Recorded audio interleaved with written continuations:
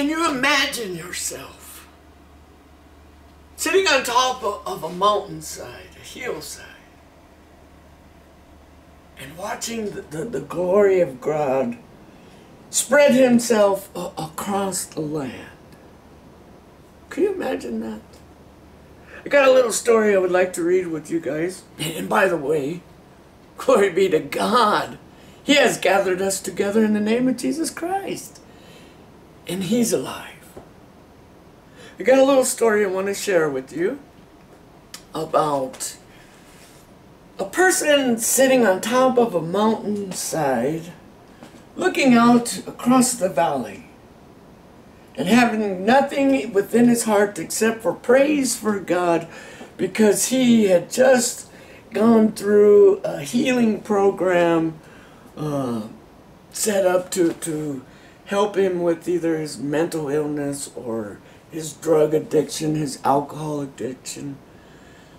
You know, I've had visions of this, and not only have I had visions, I've seen that vision come full reality.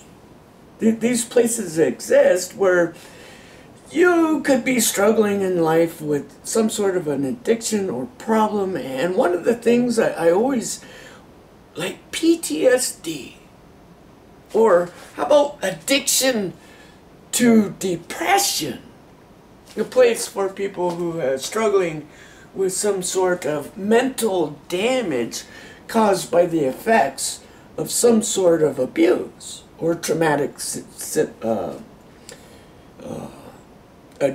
situation or something that happened.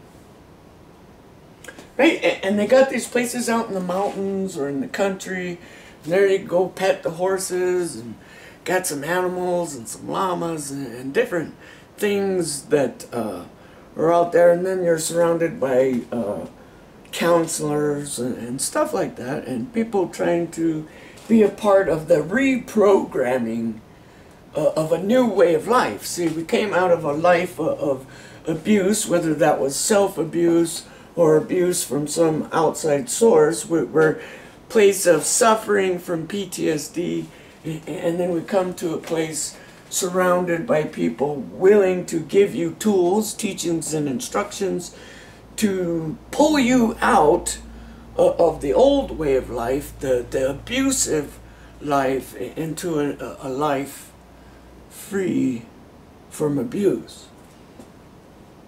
And seen it, even mentioned that, you know, it would take like $1 million to get one of these things going and functioning. And then when you have the people coming in, how do you sustain it? How do you keep it sustained? Where's the money come from? Yeah, some of the guests and the peoples could be a part of cooking their own meals, being a part of the running and the operations of the healing center, you know, of the ranch.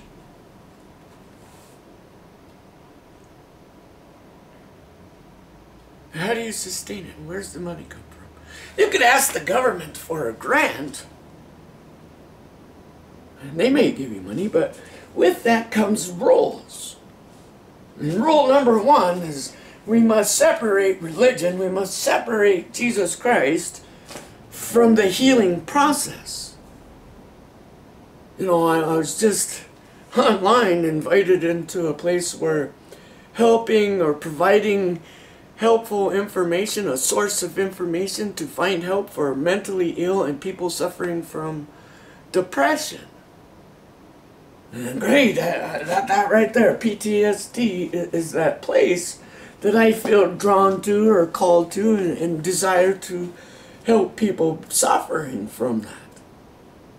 You know, this is a giant problem in the United States, PTSD. I have a cousin whom I know, haven't seen in a while, but suffers daily to PTSD, doing 3 tours to war, 1 to Iraq and 2 to Afghanistan, and on the 3rd time coming back, something died in him, and now is suffering daily and struggling daily to stay alive one more day.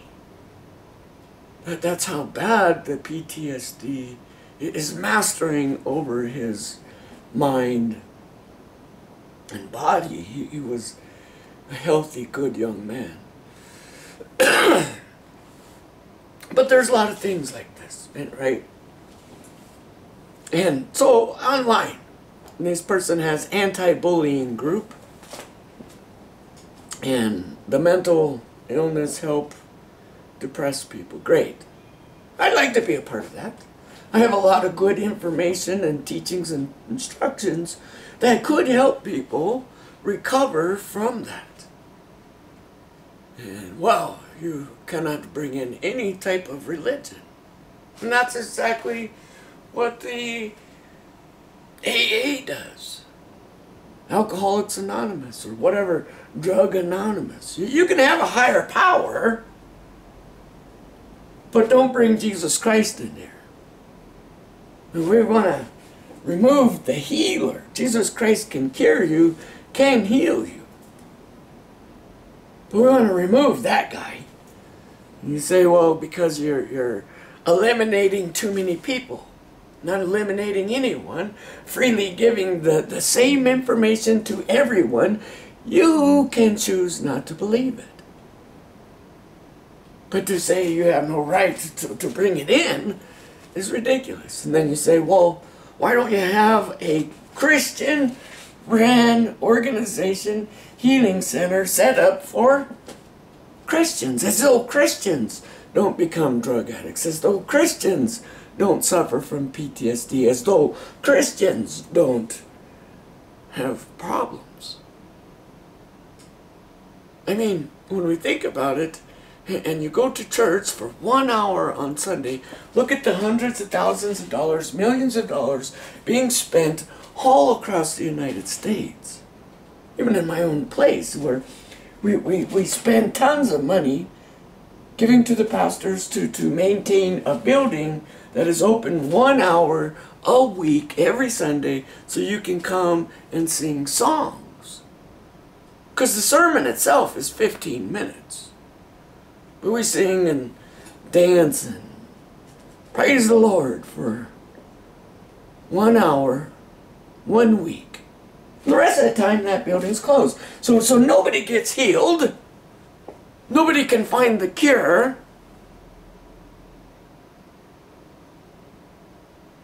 It's not a place to go get cured. It's not a place to find healing.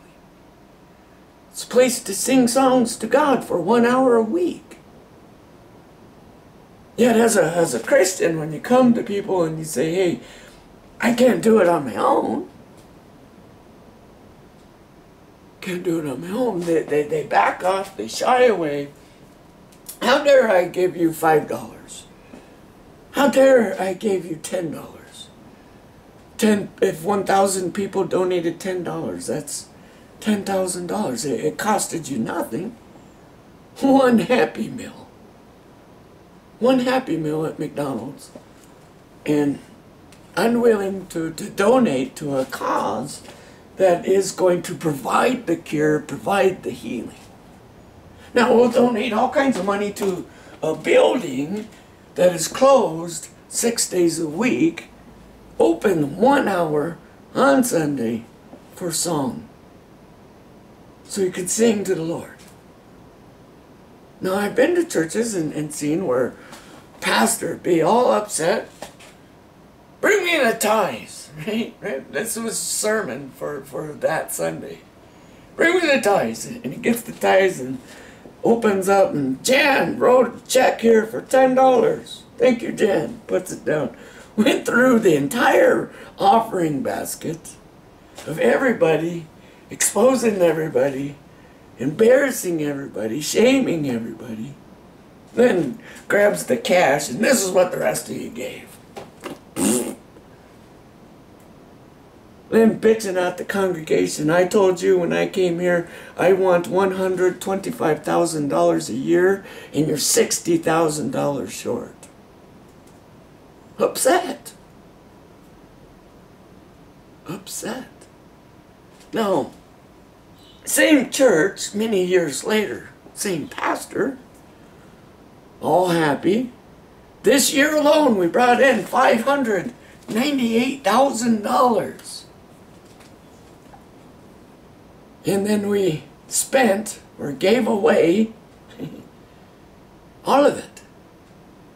Sending money to Minnesota, sending money to Washington, sending money to Africa. So they said, don't know who or why. Well, we're going to build another building in Washington where they got churches on every corner. We're going to build another building in Washington just dedicated to our religion or religious beliefs. I don't know. Another place where people could come and sing for 1 hour a week on Sunday. And do I know for sure the money got there? I don't even know, because they say you don't need to know those people. Don't worry about them. We as the elders know what's best and best way to spend your money. And not recognizing the people's needs that we're setting right there. Because nobody's needs were being met right there. No one's. Yet they're mailing off all the money to some unknown source because they signed a deal with the devil for their tax exemption. Instead of saving the money or stockpiling the money and then using the money constructively so that people could be healed, people could find the cure, so that the building could be opened and operated 24 hours a day. It's one of the reasons I try to make myself available online. My ministry's online, right? I'm the poor idiot who comes up with the good idea, hoping and praying that those who have the means would put this together, would make it happen. Make it happen.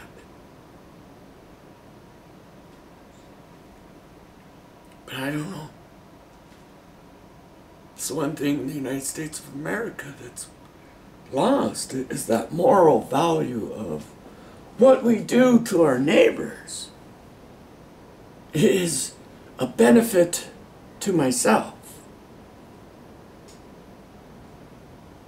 We don't care about the mentally ill. We don't care about those suffering from PTSD.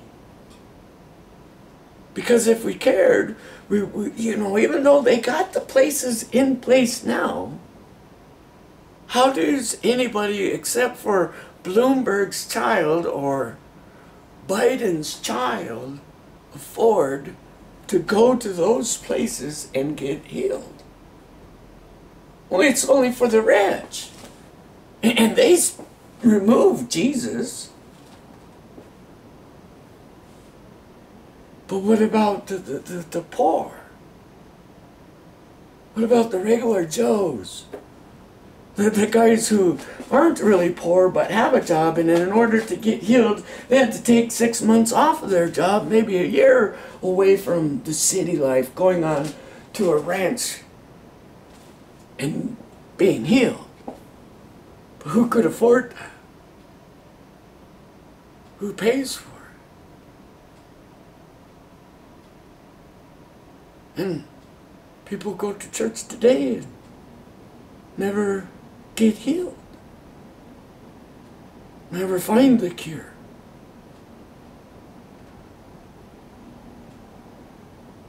I don't know. Can you imagine yourself standing on the top of a mountain, looking out on the valley, seeing the glory of God stretching himself over life? I've been there. I've been hunting, been fishing, been out in the middle of the wilderness. I always feel like out in the middle of the wilderness, I feel real small, and I feel like the world is never going to come to an end. And nothing is worried. Nothing's worried and nothing's afraid. And pretty soon, any anxiety or fears that I had from leaving the city, going out into the middle of the wilderness where the bears, the tigers, and the deer all roam.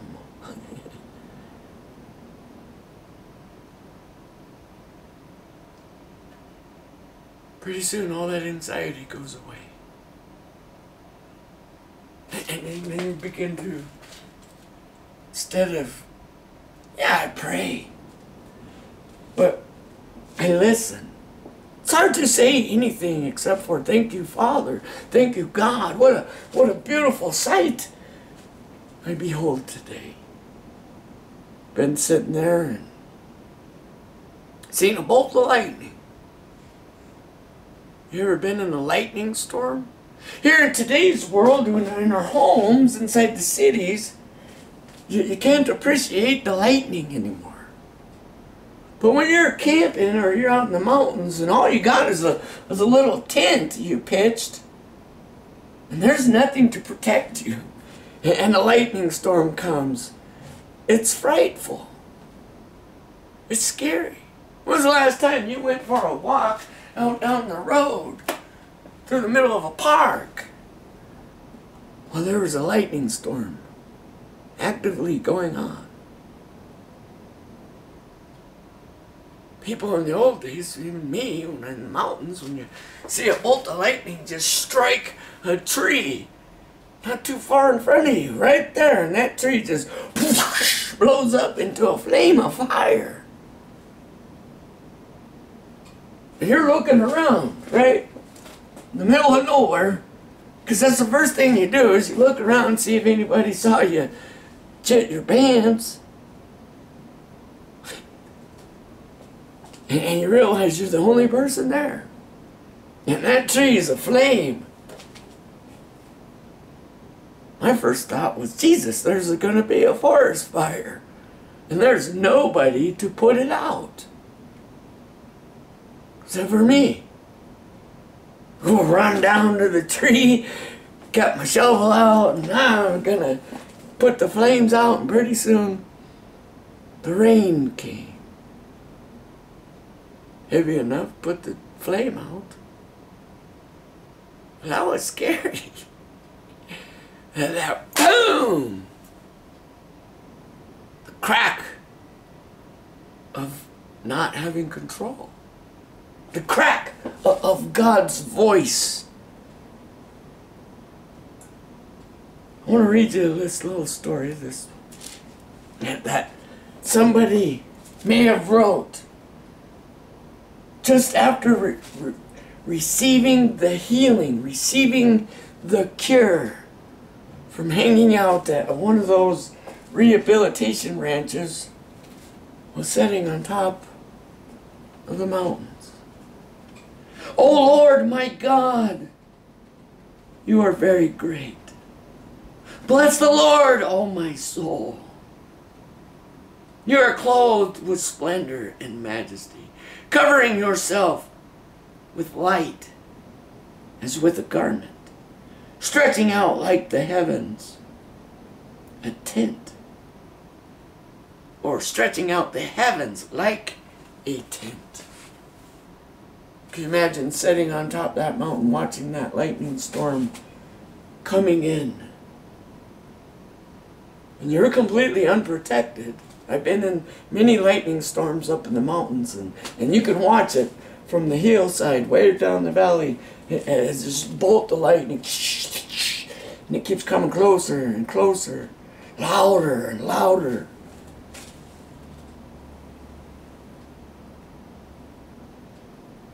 He lays the beams of his chambers on the water. He makes the clouds his chariot. He rides the winds, the wings of the wind. He makes his messengers winds, his ministers a flame of fire. He set the earth on its foundation so that it shall never be moved. You covered it with the deep as with a garment. The waters stood above the mountains. At your rebuke, they fled. At the sound of your thunder, they took flight.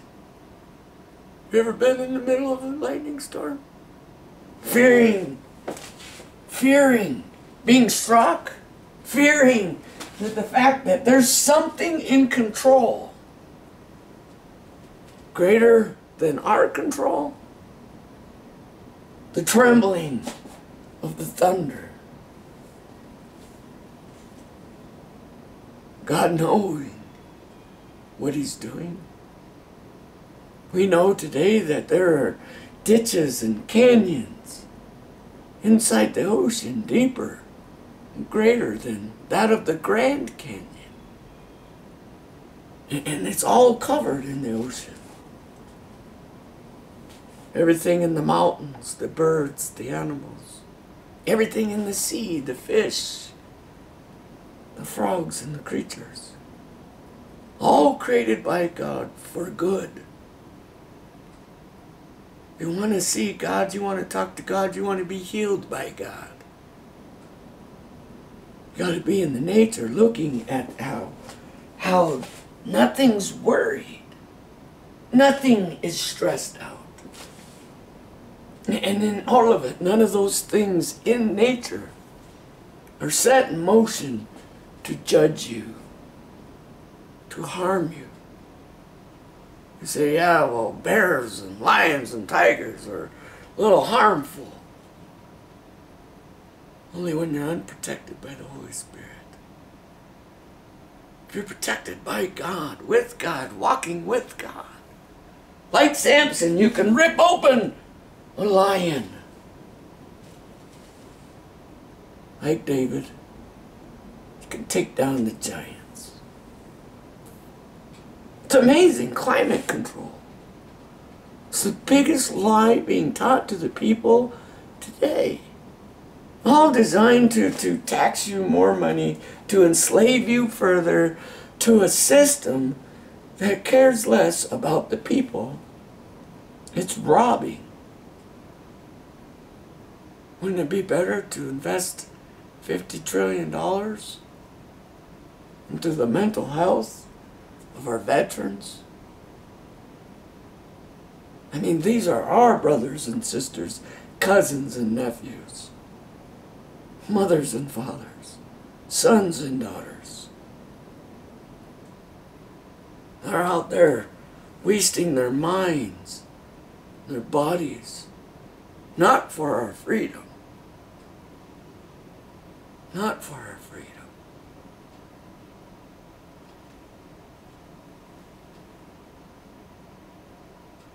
It's amazing how Americans, no matter how small or how great, refuse to acknowledge the best way to find a cure is to first admit you're sick.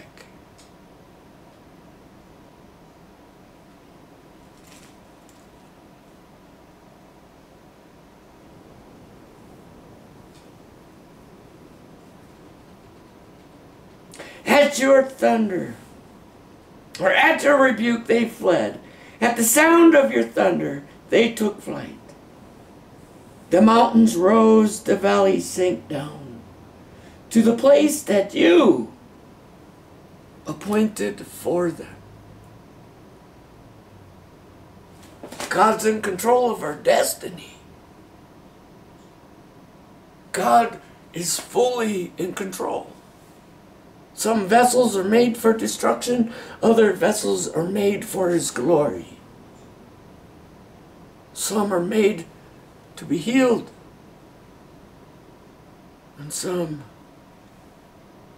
may never see the healing. But everybody will experience God.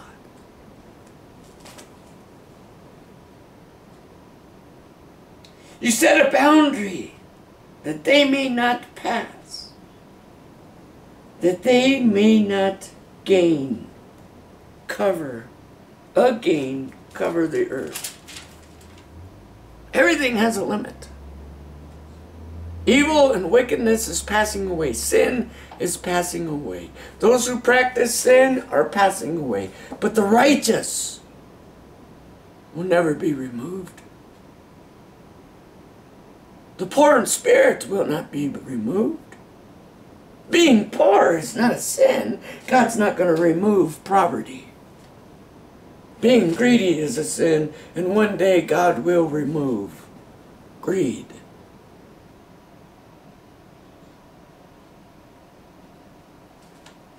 Loving each other with a sincere heart has died. Proving to each other we're smarter and wiser than the next. No problem with that. Opening buildings and making people, convincing people that spending hundreds of thousands, millions of dollars on a building we sing songs in for 1 hour a week is justice, righteous, and holy?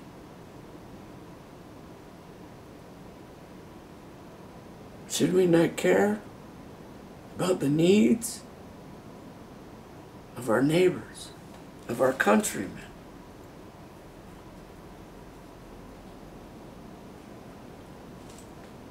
You make springs gush forth in the valleys. They flow between the hills. They give drink to every beast of the field. The wild donkeys quench their thirst. Besides them, the birds of the heavens dwell. They sing among the branches. For your lofty abode, you watered the mountains. The earth is satisfied with the fruit of your work. You caused the grass to grow for the livestock, the plants for man to cultivate, that he may bring forth food from the earth and wine to the garden, to gladden the heart of man, oil to make his face shine, and bread to strengthen man's heart. Trees, the trees of the Lord, are watered abundantly. The cedars of Lebanon that he planted, in them the birds build their nests. The stork has her home in the fir trees. Again, can you imagine a person who has just been healed and cured, sitting on top of a mountain, watching God come riding on the chariots of the clouds? God is spirit. God is loving. God is caring. God desires to heal you, spreading himself out across the land, coming in thunder and lightning, fire and glory. Behind him falls the rain of blessing that gives life to all. Can you imagine that there's a river in heaven where it flows continuously with healing waters? Anybody can drink of that river. If I wanted to bring as many tanker trucks as I could ever create that the world has ever known, gather them all together, me, myself, with all the greed I got, and fill them up until there was no more room, that river would still continuously flow, because it abundantly fills everyone who drinks of it. And everyone is satisfied. Even if I wanted to go and just have one glass of water, to the measure of your own faith, to the measure of your own love, it will be given to you. Whatever it is that satisfies you, that fills you, whether it be a little or a lot. And nobody could drain the source as it flowed fully and abundantly. Isn't it amazing how you can still go to the mountains, to the countryside, to the wilderness, and catch fish? There's still deer, there's still buffalo, there's still the antelope. Even though man tried to kill every last one, caging every animal, taking away your food supply. And although the city system is a good system, feeds millions, keeps millions safe, in that system, you become a rat trapped in a maze. And then it becomes insanity. And then we have nowhere to escape to or from.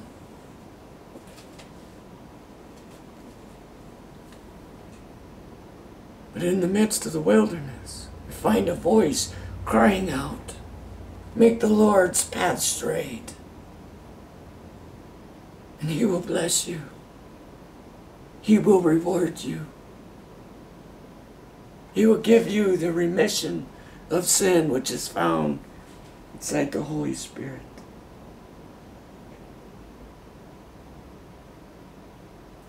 The high mountains are for the wild goats. The rocks are a refuge for the rock badgers. He made the moon to mark the seasons.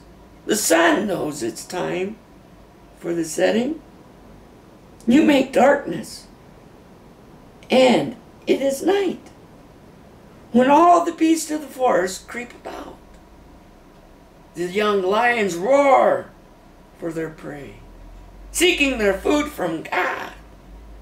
When the sun rises, they steal away, and they lie down in their dens.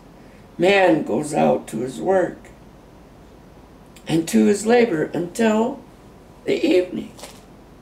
O Lord, how manifold are your works. How real are your works.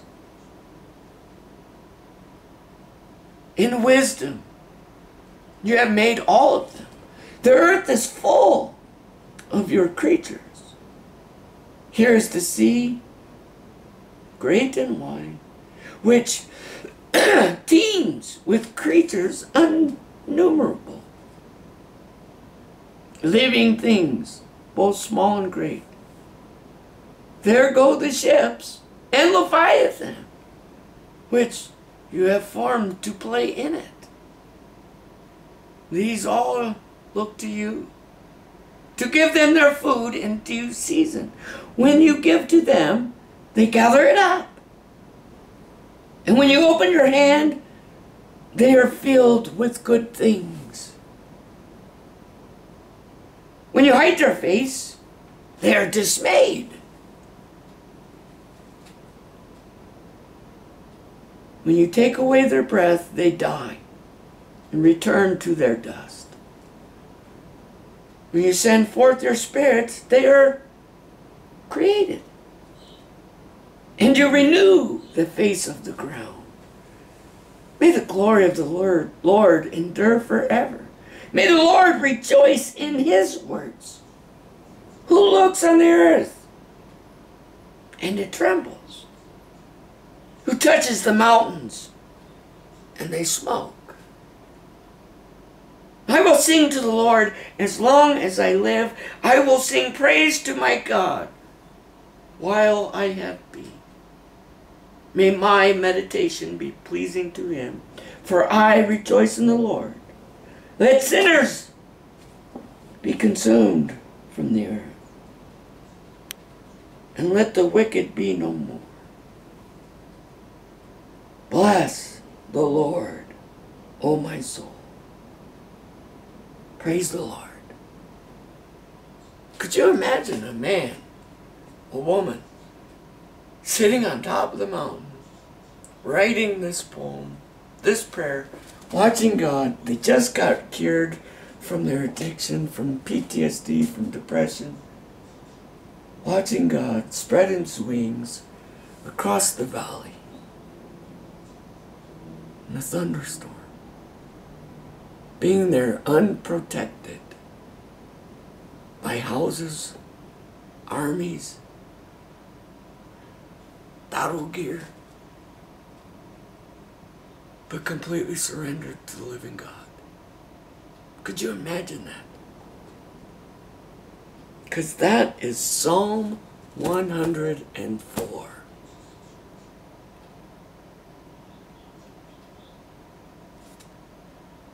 The animals depend on God, and God feeds them.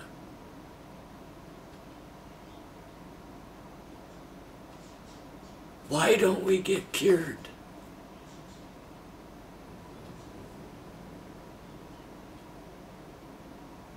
Why don't we find healing? Because Jesus says, come to me and I will heal you. Come to me and you will be cured. Why don't we get healed? Why aren't we cured?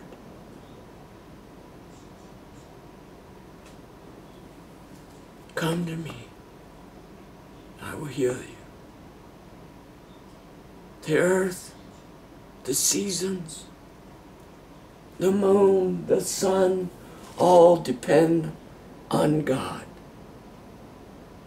Why aren't we healed? Come to me, says the Lord. I will heal you.